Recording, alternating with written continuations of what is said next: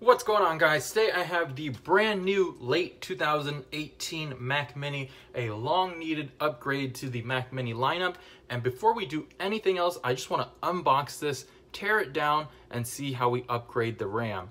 With this year's model, it looks like we are supposed to be able to upgrade the RAM. The solid state is not upgradable, as well as any other component such as the CPU and graphics card. So again, the only thing we can upgrade on this model is the RAM, and let's go ahead and take a look at that. I have some tools here with me as well, but in the description, I will list the completely needed tools to disassemble this Mac Mini. So this is my first time doing this. So again, these tools aren't confirmed, but in the description, I will leave a link to the tools necessary. So this is what this year's Mac Mini looks like. On the back, we have to peel this sticker first. On the back, we have power button, power cord, Ethernet, the USB-C ports, HDMI, and two USB 3.0s, as well as a headphone and possibly a microphone in jack right there. Cooling vents right there. And then on the front, we have the a light here, and I assume there should be an IR emitter that's probably hidden behind the aluminum. So let's go ahead and get started. Let's pop off the back panel. This year's model looks great with the space gray. Now to take off the back, I'm just going to grab a credit card here, and we just pry it gently up. There you go, the bottom is popped off. I believe this is still the same type of screws as the previous year's model, so I'm just going to use this screwdriver that I have already. So this is a T6 Torx security screw. Now what is special about this screwdriver is it has a hole in the center, so be careful when you purchase these. These aren't standard Torx screwdrivers. Now after the bottom case is loose, we're going to pull up gently. There is an antenna cable connected to this. So let's find where that is. And it's very short, so again, be very careful with this. We're going to set that aside. There is a small little screw in here. Right here. You're going to take that screwdriver again, the T6. Loosen that up. This is what holds the antenna in place. We're going to set this screw aside. And then gently, we're going to pry up on this antenna connector.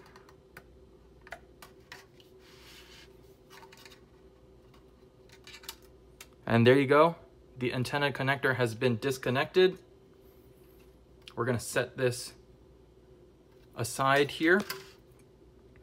Now I am going to take apart the fan. So there is a screw right here at the top. Again, same screwdriver we're using here. Second screw right here has been removed.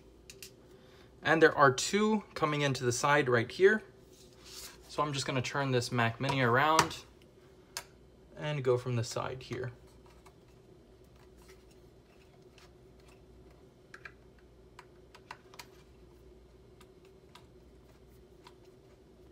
So our two screws, I loosened them up, but they have fallen into the logic board. That's okay. We'll remove those after we take out the fan.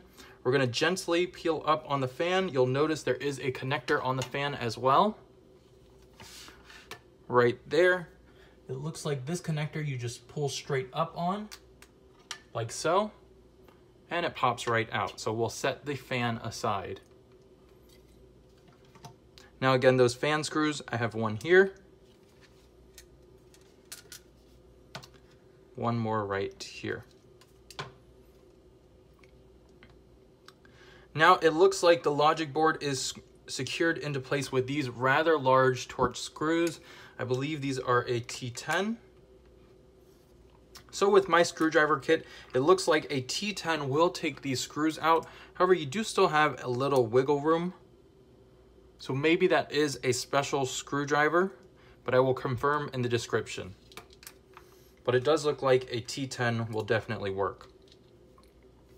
All right, guys, so after we have removed the 2 logic board screws, which again, T10, we are going to remove this one connector up top, right here, and we simply just pull up on it. So I'll just use a screwdriver, pop it up, and that will remove that one.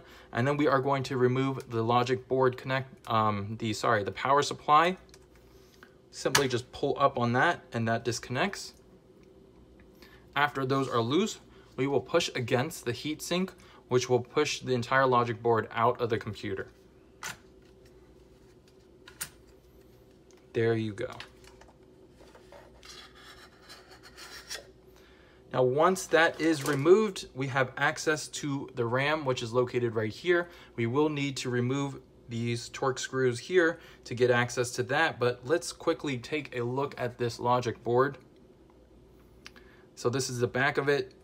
This is holding the CPU heatsink in place, which connects all the way over here, and the fan cools and pushes the air out through there. Have a speaker here, looks like a CMOS battery here, and I believe this would be the SSD. So this is PCI SSD, which is soldered onto the motherboard, which means this is not going to be user upgradable. So let's take a look at the RAM. So the RAM appears to be T5 screws, again, T5 Torx screws. And there are 4 screws holding in this mesh shield. So we are going to pop off this mesh shield now. Oh, and it looks like it slides out. And this gives us access to the RAM. There are 2 rubber pieces here.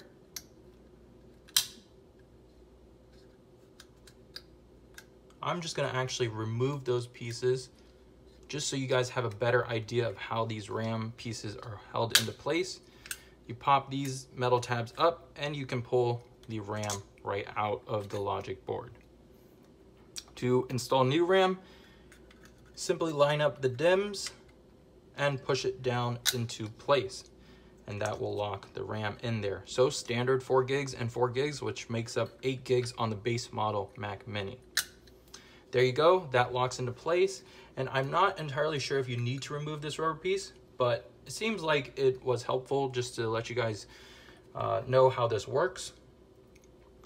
So these rubber pieces slide top down, as you can see, right into the metal brackets. And we'll put the shield, let's just reinstall everything. Put the shield back into place.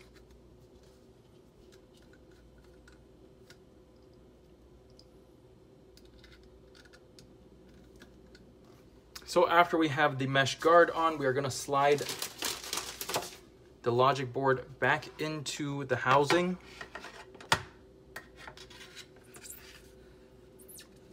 And remember, we're going to reconnect these 2 cables.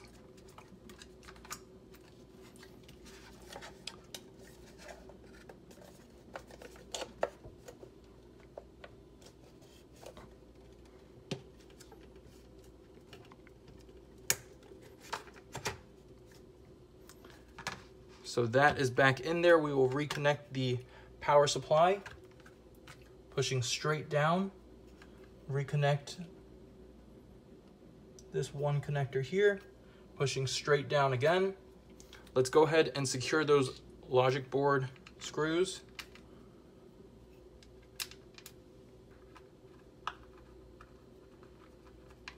After that is secured into place, we can reconnect our fan. Again, we're going to connect the connector first, and that connector just goes straight down. Once that connector is in place, we're going to put our fan in place and secure the 4 screws. And what I like to do when I'm resecuring these is not completely screw down the screws, but I will completely screw them down once I get all 4 of them situated. That way we know that all the screws will align.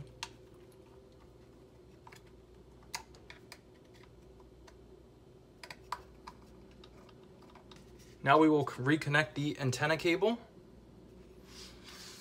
This is slightly a challenge. All right, the connector is in. Now all we have to do is fasten the screw.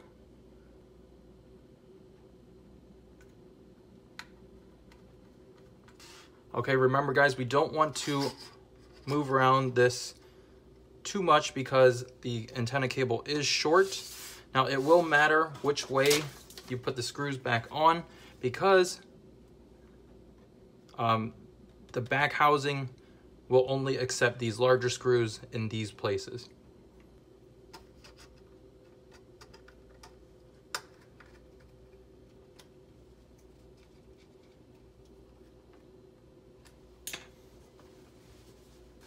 All right guys, so that is gonna wrap it up for a teardown on the late 2018 Mac Mini. All we have to do is place this cap back on there and we are good to go. So if you guys found the video helpful, please leave me a thumbs up, guys. Please subscribe to my channel. You guys are what keeps me motivated to put these videos out there. Without that, I would not have even taken apart this Mac Mini. So again, please hit that like button, subscribe to my channel for more tech videos as well as teardowns, and I will see you guys in the next one. Thanks for watching.